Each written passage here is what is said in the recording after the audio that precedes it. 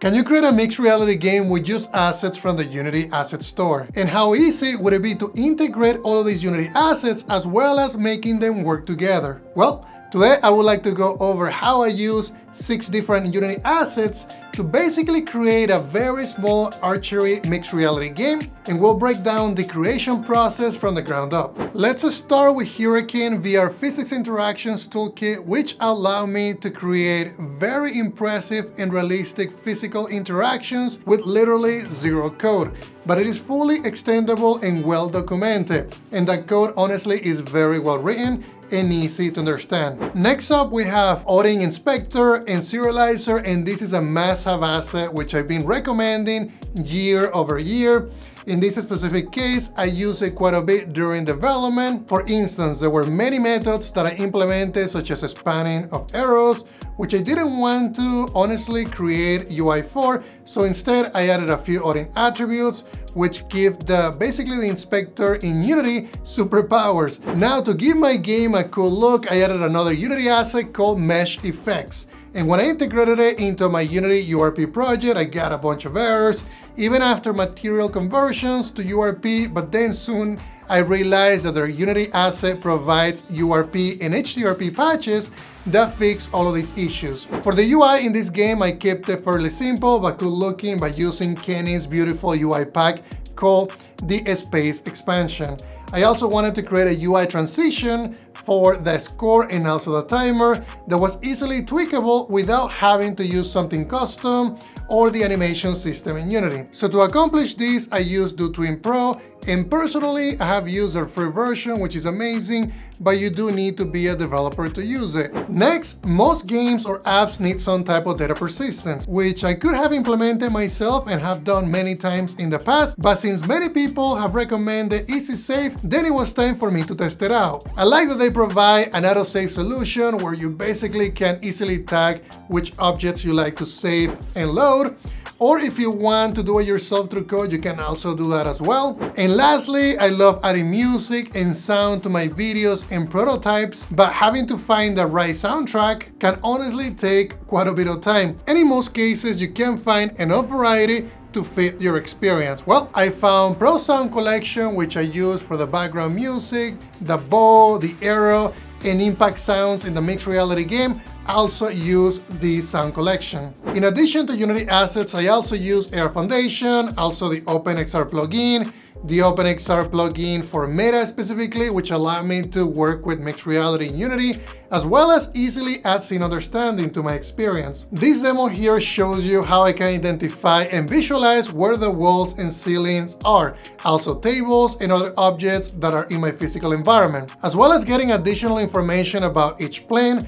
I also got inspiration from the Meta's building block find spawn position script, which allows you to basically span objects within a certain location. So I built something very similar called find wall for target, which is more specific, but it simply looks for planes that have a plane classifier of walls and also that are vertically aligned. It also checks that the size of each plane is wide enough to basically fit my archery target. All right, guys, so next we're going to be creating our new mixed reality project in Unity. Let's go ahead and switch it to Android, also rename the scene to be game, and also remove the volume. We're also going to be installing the Unity OpenXR meta package, enabling the plugin providers, and then making sure that all of our project validations are clean and you apply all the different fixes. Also look at the OpenXR features and make sure that it matches what I have here, and then add the Oculus Touch controller profile so that we can use the controllers. We're also going to be converting our camera to an XR rig, removing the offset, and then adding the AR camera manager so that we have pass-through. And lastly, just update the background type to be solid color, black, and alpha equal to 0. All right, guys, so now let's go ahead and deploy this to my Meta device. And then once it's deployed, you're gonna see what I see right here. It's going to launch the experience. We can see the sphere, and this means that everything is working. So now let's go ahead and set something up in here with Hurricane VR. We're gonna go into the package manager, search for Hurricane VR, and then you can go ahead and just download it and install it. Once we get it installed, let's go ahead and just import it. And there's just a variety of different assets available with Hurricane VR and some examples that I'm gonna show you here next. But then we need to also set up the project by going into setup layers, set up physics settings, and also the collision matrix. Then let's go ahead and go into that rendering pipeline, and we're gonna go specifically to the material upgrade. And this is gonna allow you to convert some of the standard materials to URP, since that's the rendering pipeline that I'm using for this project. Then let's go ahead and create a new folder. This one's gonna be called third party. The reason that I do this is so that I can keep some of these assets organized. I'm gonna move Hurricane VR to that folder, that way we can keep things clean like I always do with other videos. And then if you go under scenes for Hurricane, you're gonna see some of the demos that they provide. I recommend you running some of these demos. You can see here the bow that I'm going to be using for this demo, and then also the arrows. You can also look at the bare bones. This one is really cool because it allows you to check how locomotion works. You can change whether you're sitting, you're standing, and basically some of the parameters that they provide with the rig. You can also see that the rig has these hands, and this is basically hands that are controlled with the controller. And then once you're done looking at that, let's go ahead and drag and drop the tech demo XR rig OpenXR. And then we can go ahead and remove the backpack. And then we're gonna be adding couple of components to this rig so that it allows you to basically do plane detection. So we're gonna be adding the AR playing manager component. So if you add it, it's going to add the XR origin automatically for you. So we're gonna have to go back and then change the plane prefab later on, but for now, just go ahead and modify the XR origin, and then I'm gonna change the camera offset to be 1. Then we also need to associate the camera. So go into the camera scale and then camera and drag it and drop it.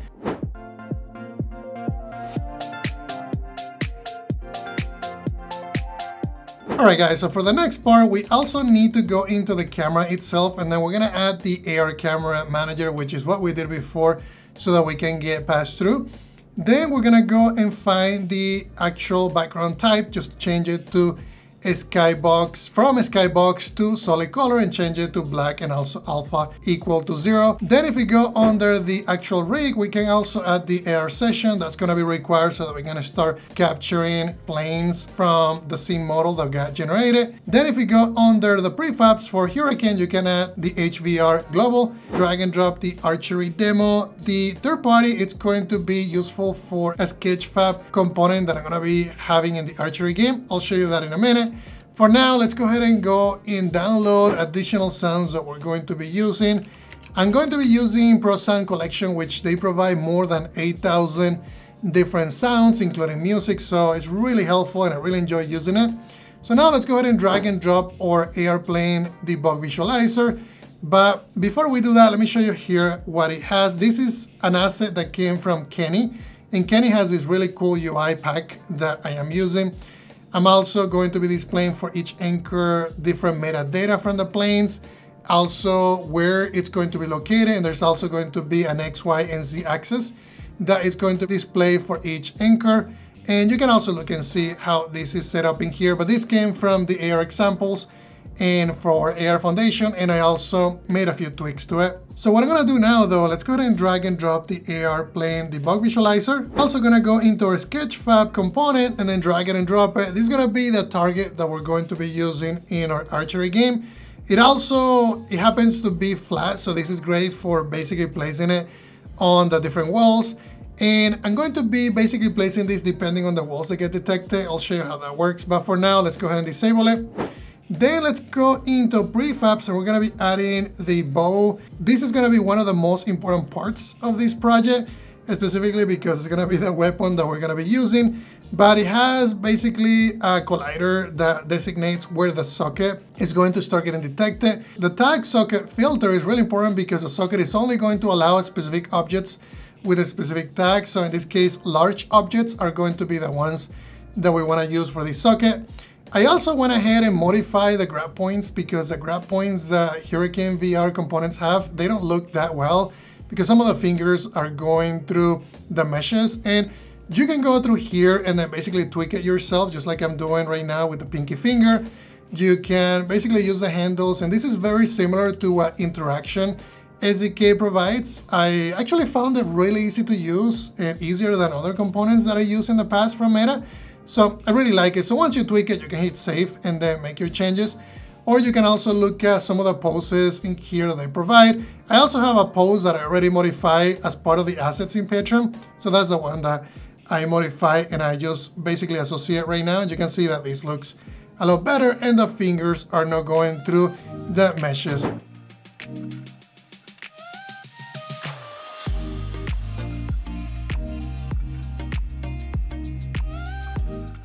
Okay, just to give you an overview of what was added, this is gonna be the music that we're gonna be playing in the background.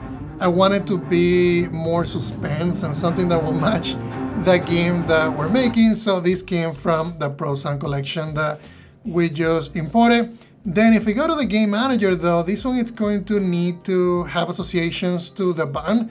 And that's because I'm changing the color of the button and also the text that is displayed for the button. I also have an error audio clip. Just if something happens, something bad happens, then we have this sound that came from the Pro Sound collection that is going to play, and also different game modes so that we can keep track of the game session. And then also you can specify how long that session is going to be for. I set it to 30, that's going to be the default. And then the game UI manager is going to do exactly what it says. I have different bindings in here to UI, the elapsed time, score, best score, etc. And then just go ahead and associate the button that I have in here with the different fields. And then I also have bindings for the actual UI like I told you, but I also have some bindings for the controllers. For instance, the menu button on the controller is going to cast the walls, basically the target to be placed at different locations at different walls. And then the toggle for the logger and also a toggle for the visualizers is going to do as it says that it's going to do. And then for the arrow spawner, I'm going to basically spawn this object that you see right here, which is going to be the arrow. This one happened to have a socket already as part of the Hurricane VR.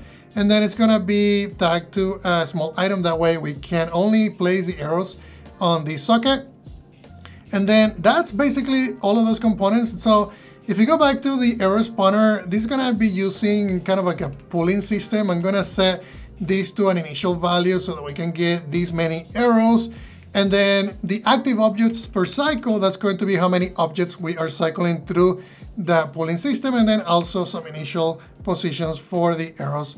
So the next thing that I need to do though, let's go ahead and associate the plane manager with the plane manager on the find wall for target.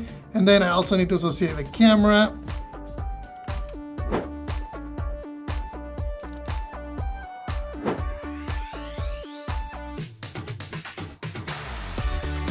You can see here that we have planes, we also have anchors, we also have the ability to grab the bow, also to throw it, to place it on the sockets. I can also grab the arrows and then place it back, and everything is working really well. I can place the bow on the arrow sockets because of what we designated for those. And then you can also use the menu button on the controller to basically change the location of the target.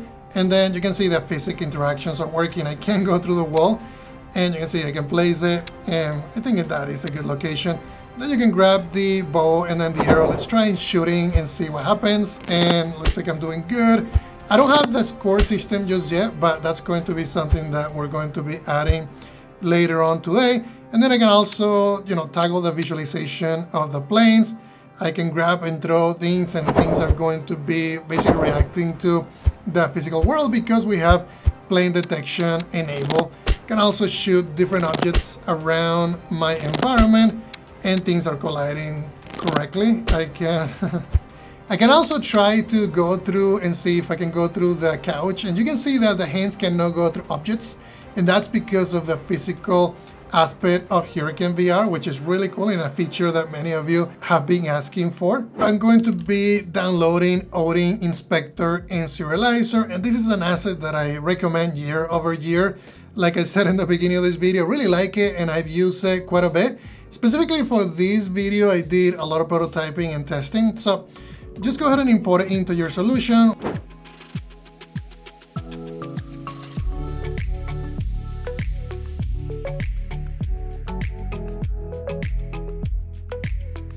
All right, so let's look at the results of what we just did. We have the session information, which we can now see it's all grouped in one area. We can also look at the session data, and then that it's something that is cool because they behind the scene create an object that we can use to basically visualize what's part of that class. You can also look at how we can basically span some of these panels. This is something that wasn't part of Unity by default, and Odin is adding. There's also this method in here that we can execute through the inspector. So you can see here in this example that I am incrementing the score by 100. I can click on invoke. And right now we're not displaying it yet, but we're gonna look at how we can change that because the code is looking for a specific game session, basically a game mode. So if I were to change the game mode here to target place, you're gonna see that right now we have it changed, but we cannot see it until we change it to session started. So we were able to basically execute those methods, and the results of those methods are now visible. So now if we go and look at the find world for target, I added this field as a required field, and I also added to basically to preview the actual icon. So I added an attribute for that, and you can see that it displays that. There's also a lot of different tools and options available in Odin. Obviously, I didn't cover everything, but I recommend you to check it out. Okay, so the next one that I wanted to show you is how we can integrate the DOTween Pro to this game. I want to animate the UI panel that we have, basically have it bounce and fall when somebody presses the start button. So we're gonna be importing DOTween Pro and then basically using some of the UI pieces that they provide, such as the DOTween animation component, to be able to tweak these through the inspector without having to write any code. So if you look at it, we can change here the behavior. We can set that this is gonna be moved. I'm also going to be changing the duration and also some of the easing you can also change depending on how you want the animation. Let's go ahead and test out the out bounce. And then you can also change where it's going to go as a destination. So in my case, I set it to 2 and 1 for Y and Z. And we can also hit the play button here to see how it's going to look. So once you click it, and then you can visualize it. So that's really cool because we don't have to write or use any animations to do that. We just use their system to be able to create a very simple animation. I can also, hit play, change some of the parameters. So if you want it to be really slow, you can change it to a 4, and you can see how that's going to slowly tween to that value.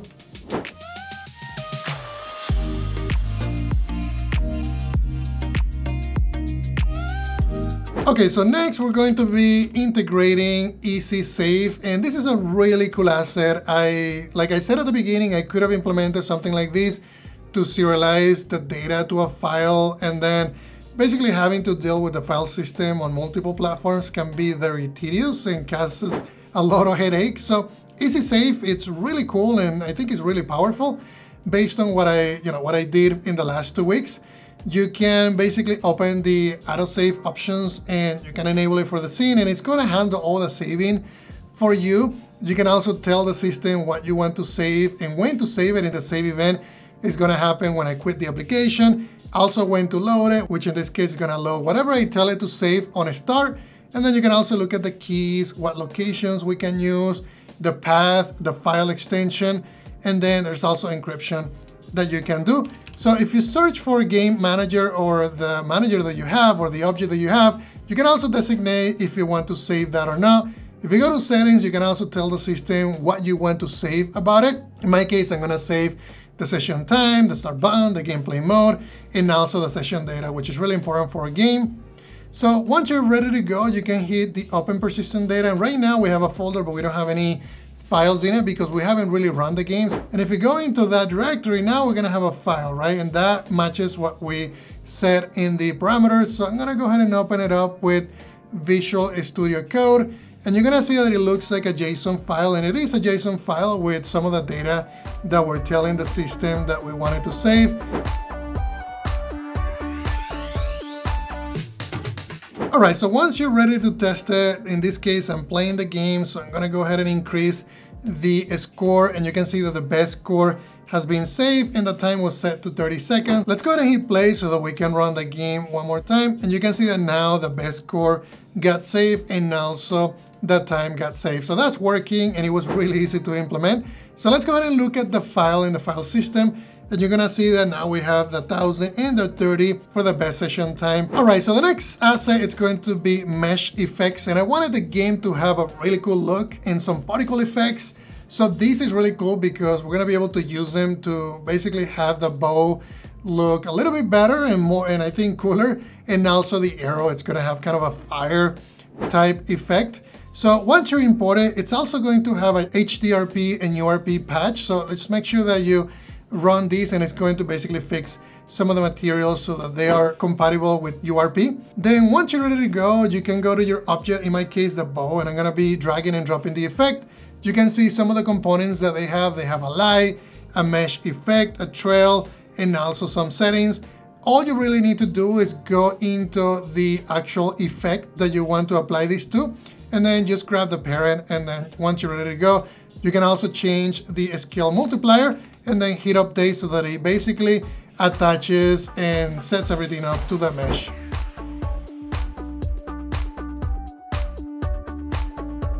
You can play the game, and you can see now that I have this really cool fire effect on the bow, and then also on the arrows. You can see they have some type of fire. I could have improved these and maybe have the fire come up whenever I wanted to do that. Maybe when I launch it and it hits the target, that's when the fire comes up. So you can control that through scripting, but in this case, I just wanted to test it and see how it looked. I can also throw the bow and then get it back by just opening my hand and looking at it. Well, that is how easy it is to create a mixed reality game by using Unity assets. I'll be including all the assets used today and other I recommend in the video description in case you are considering any of them. Also, if you enjoy watching this video, consider subscribing and hitting the notification bell. And as always, huge thanks to my patrons for supporting my work, and also to everybody else for watching. Happy XR coding, everyone.